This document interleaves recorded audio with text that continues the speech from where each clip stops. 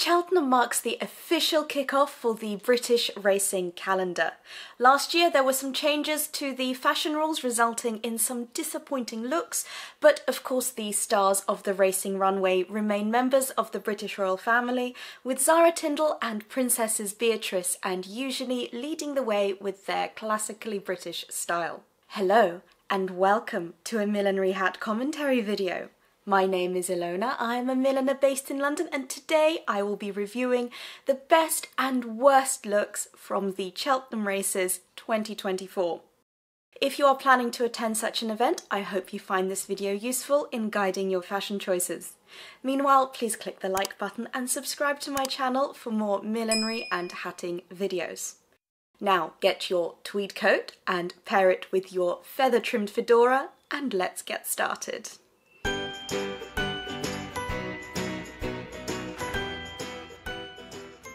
I haven't managed to identify all the hat makers and designers, so if there's a hat you recognise as belonging to a specific milliner, please let me know about it in the comments. Let's start with an obvious one.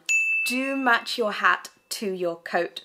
Princess Eugenie is wearing a cream wool coat with a matching felt fedora. The rest of her outfit consists of an array of calming brown tones which complement her lovely hair colour. The key to the success of this outfit is its simplicity. Not only do the colours match, but so do all the textures. The suede boots are just as soft as the coat and hat, and the leather bag has a soft shape. Now, this is how not to match your hat to your outfit. This light blue textured suit is absolutely fabulous, especially with the addition of the pearl choker and the white stole. However, that hat is a bit too much. While the base of this beret button looks like it is felt, which is the appropriate material for early springtime events, the trim is mixing 5 different textural elements. If we zoom in, we can see felt flowers with pearl centres. Now, if this hat was left with just that, I think it would have been perfect.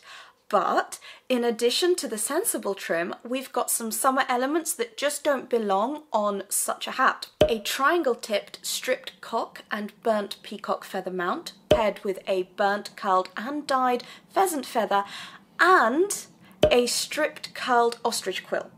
These feathers are opposing textures. They are fluffy at the same time as being too spiky. This contrasts too much with the rough texture of the whole suit. Do try a trouser suit. I don't think we see enough of this in the world of hat fashions. This style of perching hat goes really well with wide leg trouser suits. I love this look on Zara Tindall with the double-breasted pinstripe jacket. There's a bit of burgundy in her handbag, which is matched in her hat from Camilla Rose Millinery. The pop of red in her blouse completes the look. Speaking of pinstripes, do channel bygone eras. ITV's Megan Nichols' coat is clearly inspired by Edwardian walking suit styles of the 1910s.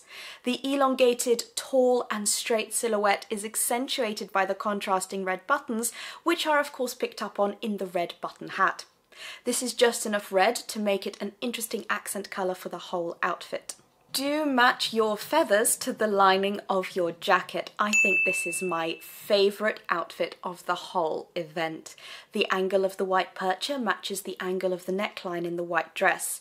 But what absolutely steals the show here are the tilted Lady Amherst pheasant feathers, which match the lining of this lady's coat. The hat is finished off with a flourish of a gently curled quill. Do have fun mixing the colours of your outfit. If seasonal country tweeds in drab browns aren't your thing, well, here's a way to wear some light spring colours without it being brash. A classic spring combination of light green and pink makes for a fabulous combination. The perching hat looks like it has been made using the same fabric as the suit. The textured smocking is just the right contrast to the smoothness of the suit, and the realistic roses are a perfect match to the pink coat and turtleneck jumper. Also, how fun is the pineapple bag? It's on the border of being novelty, but because the colours and fun tone match the whole entire outfit, I think this lady can get away with it. When you are having fun with colours, make sure your textures still match up to the season. I've already spoken about this in the previous light blue suit example, but here it is again. This yellow disc hat is mixing too many textures and elements. It's got a fabric flower with a spiky rolled organza leaf arrangement and a honeycomb veil disc. And just because all this clearly wasn't enough, we've got another triangle tipped stripped cock and burnt pheasant feather mount. The rest of this lady's outfit is fabulous. I think yellow is a very underworn colour in this season. Perhaps I would recommend my bees in your bonnet hat to match this outfit. I've got a video on how I made this hat, which I will link to in the top right. While we're on this image, I'd like to point out another don't, but this time in relation to the whole body silhouette. The lady in black in the centre has a lovely grey teardrop percher trimmed with a chenille black veil and a black quill. She's got very broad shoulders, so I would recommend wearing some wide leg trousers to balance out the look, rather than the skinny trousers that she has chosen here.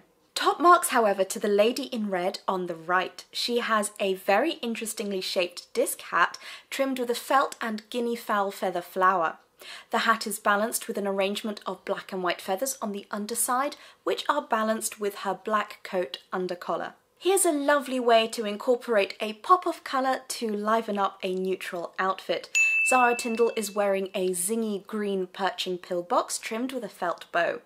It's such a simple design, and as the rest of the outfit is monochrome grey and black, your eye is immediately drawn to it. Of course, this green is a lovely match for her complexion and blonde hair. I would have loved to have seen another pop of the same green somewhere else in the outfit, perhaps in the gloves or the leather bag, or even both. Now, of course, brown is usually the colour of choice for Cheltenham. It's very British country. First, let's look at Princess Beatrice in her camel coat paired with a black bag, suede boots and top. Her hat is a simple bandeau shape with a textured black and cream pattern. Having the only pattern beyond the hat is a perfect way to highlight an outfit. As it's the only textured and patterned accessory, your eye is immediately drawn to it. Next, here is Georgia Toffolo in a tan suede coat.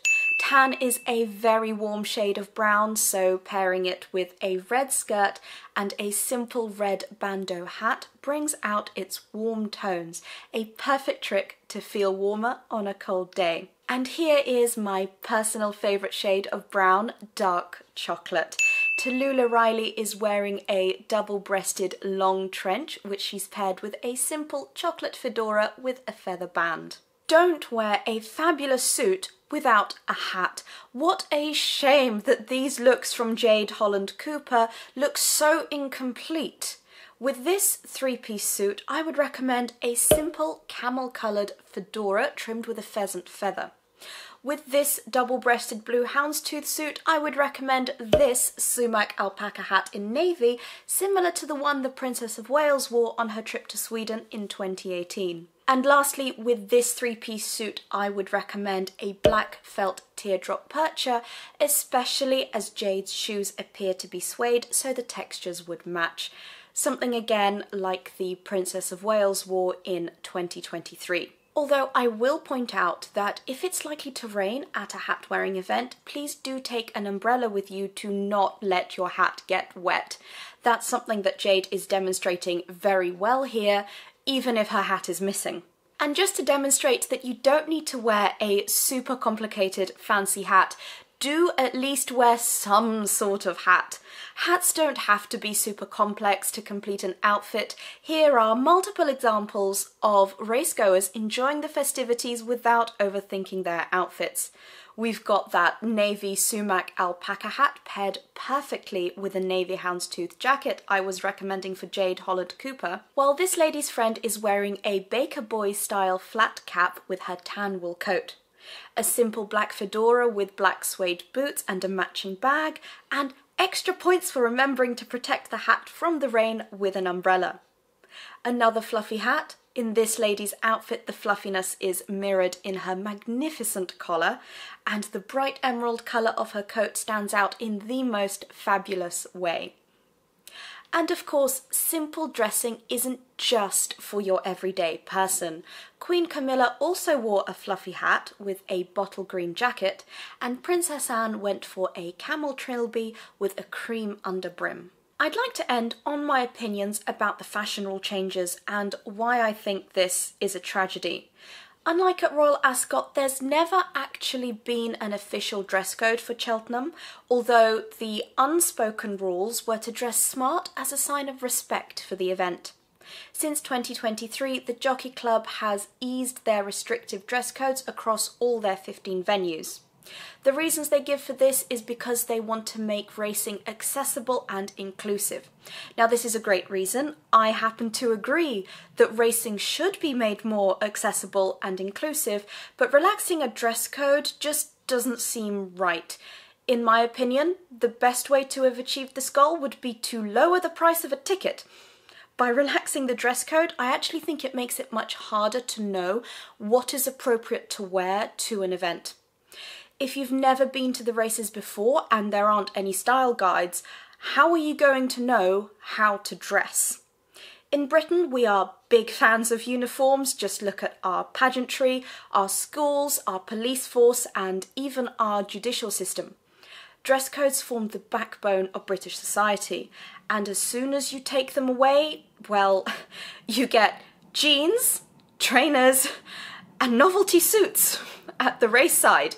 There aren't many places anymore where formal dress is the way to go, and I think it is a shame that the last few formal wear occasions open to the majority of the public are being eroded away. In an era where we are becoming concerned about fast fashion, surely encouraging more slow fashion formal wear is a logical step on the way to reducing overconsumption.